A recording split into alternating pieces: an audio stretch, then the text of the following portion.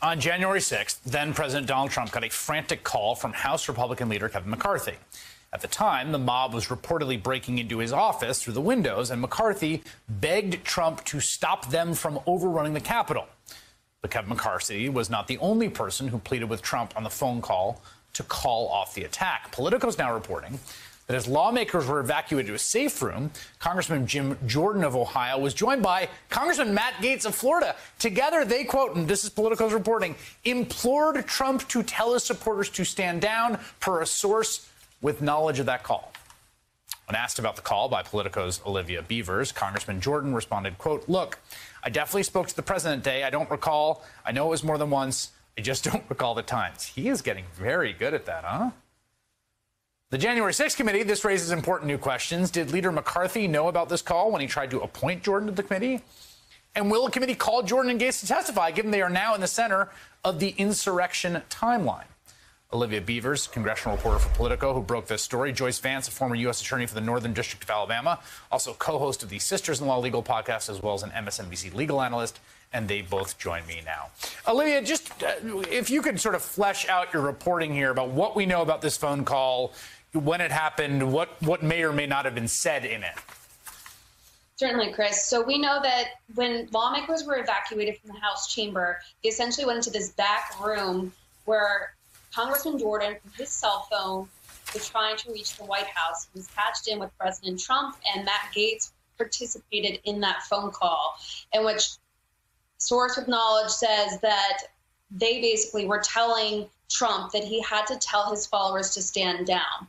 The source declined to say what Trump said in response. What was not included in the report is that I was also told this source knew also that there were other phone calls made to Mark Meadows after these phone calls. So we're kind of getting some clues and details into how Trump's allies were basically reaching out to the White House as there were still rioters trying to break into the Capitol building.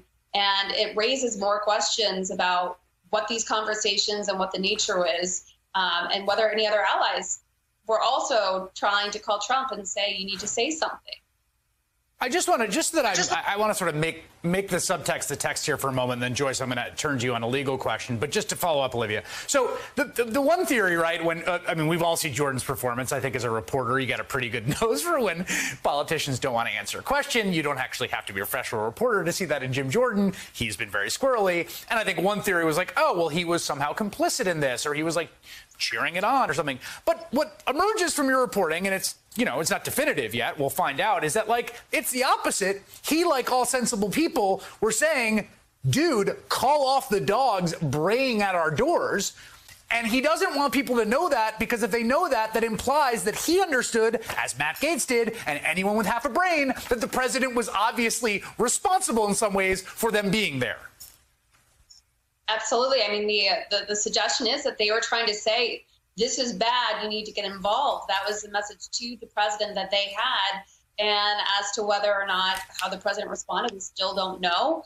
But there were frantic phone calls being made, and that they were placing this phone call away from other members, trying to implore him to, you know, get involved. And we saw that speech that he made hours later that was basically reluctant, hesitant, and far too late. So, you know, the president did eventually speak, but not when these phone calls were being placed. Yeah, he said, I love you, after they bashed a bunch of cops' brains in. I want to ask you this legal question, Joyce, because this is fascinating terrain for me. So this is NBC News reporting that the committee is going to ask phone companies for Republican lawmakers' records.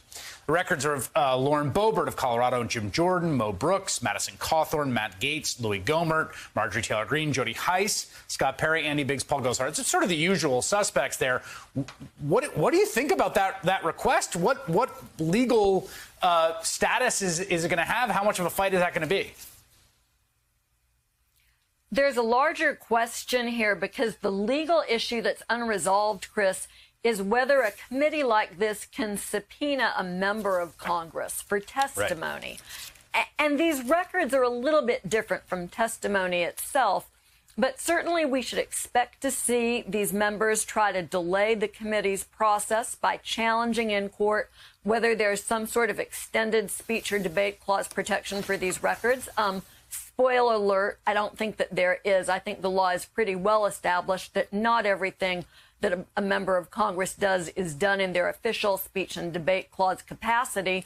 And we've got this interesting take from DOJ in the civil lawsuit filed against Mo Brooks and the former president and others, where DOJ talks about conduct that is outside of the official function because it's, for instance, electioneering. Or one might think that fomenting an insurrection might be outside of a congressperson's official scope of responsibilities. So these subpoenas can go forward. The information that the House committee will get is probably pretty limited at the outset. It will let them see which numbers we're calling other numbers, and that may help them devise a strategy for which witnesses they actually wish to call to speak and take testimony from in person. Just to follow up on what I just said to Olivia, in terms, I mean, we saw during the inauguration, right? I'm sorry, during the inauguration, during the second impeachment, that there was, you know, the case presented, right? That the theory of the case is that if you got people calling the president to say, call off the dogs, the obvious logical entailment of that is that they think he controls the dogs, ergo is responsible for them. And that if you show more members of Congress doing this, it just further bolsters that view of the responsibility, whether that's just ethical or legal responsibility.